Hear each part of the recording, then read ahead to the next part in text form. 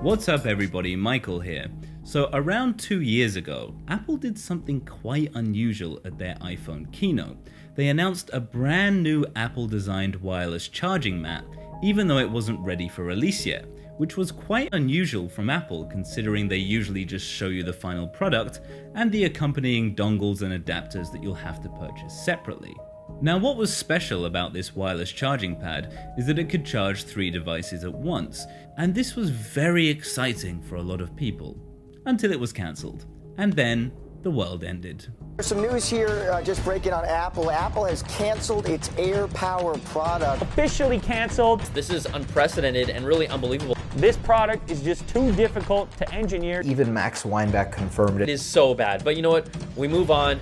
Why can't the biggest company in the world make a wireless charging mat? This thing even had its own Wikipedia page, and this embarrassing cancellation was reportedly due to overheating issues caused by the Airpower's multi-layered coil design.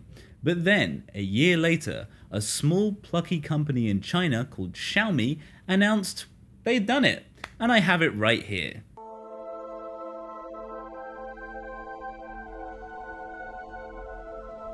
According to my direct phone copy and paste translation, this pad is called the Self-Run Millet Original Multi-Coiled Wireless Fast Charging Board by Xiaomi.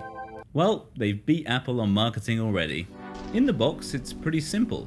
You get the charging pad, the power brick, good, and the USB-C to USB-C cable. And that's all you need to make this thing work. Oh, I should probably tell you the price. Self-Run Millet Original Multi-Layered Coiled Wireless Fast Charging Board by Xiaomi is $90 USD. Much cheaper than the reported $250 price that Airpower was rumored to be priced at. So the pad itself is a nice, clean, simple design. It has a silver metal-like finish around the sides, and above that, a shiny metal-like chamfer that goes all the way round. On top, it has a white leather-like finish, which was not what I was expecting, but it's actually really nice, because when you put your phone down to charge, your fingers do sometimes touch the pad, and having that leathery texture, that kind of feels good, like you're stroking a luxury surface, and who doesn't like stroking luxury surfaces? I did try scratching it with a key and nothing happened, no marks, which is kind of the opposite to what I thought would happen, and so far it's kept looking clean. We'll see how that goes over time. On the front of the pad there is an LED light, and at the back you have a USB-C port to deliver the power. The USB-C cable is about 1 meter long, so fine for most people I think. You can place it by your bed, on your desk, on your lap, in the bathroom, although it doesn't quite reach the sink.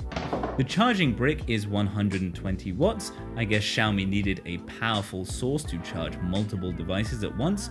I'm pretty sure you could actually use this to charge your laptop. A MacBook charger is nearly 100 watts, and this brick is much bigger than the Xiaomi power brick, which is cool.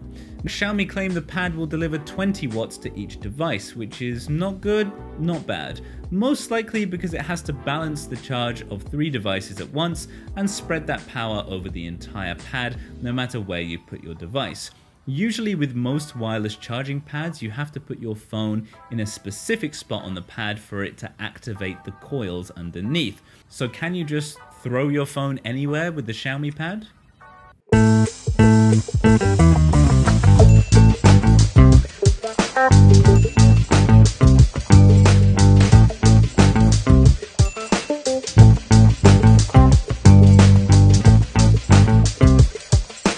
So yes, you can just dismissively throw your phone down on the pad as long as the center of the phone is touching a reasonable area of the surface. And the same goes with 2 phones. You can pretty much place them anywhere on the mat and they'll begin charging at near enough the same time. And you can easily throw on some AirPods too, including these non-wireless ones that I've put here as an example, as I don't own any other wireless charging devices because this is just a small channel. Although if you would like to send me any devices, my email is in the channel info page. So my OnePlus 9 Pro with its 4000 mAh battery on a normal wired charger charges to 100% in around 30 to 45 minutes depending on what mood it's woken up in. The Mi Wireless Pad after 30 minutes got the OnePlus up to a massive 14%. after which I could not resist the temptation to pick up my phone and play with it, so the experiment ended early at 30 minutes and at 14%. I think we can all see how long that was going to take. So obviously, what we can deduce from this experiment is that this is not a pad you should rely on in the morning when you forget to charge your phone overnight. This would be a nice desktop device or an overnight bedstand companion. If you're thinking to yourself, what size is this wireless charging pad? So you can imagine it placed somewhere in your home, here you are.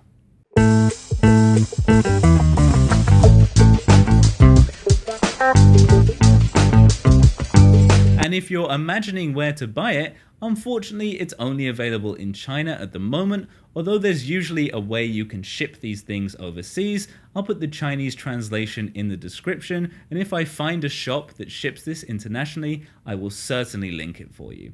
Thanks for watching, it's been lovely. A subscription to the channel would make me feel like all of this has been worth it, and in the comment section please tell me your thoughts on the Xiaomi Airpower, is what I'm calling it now.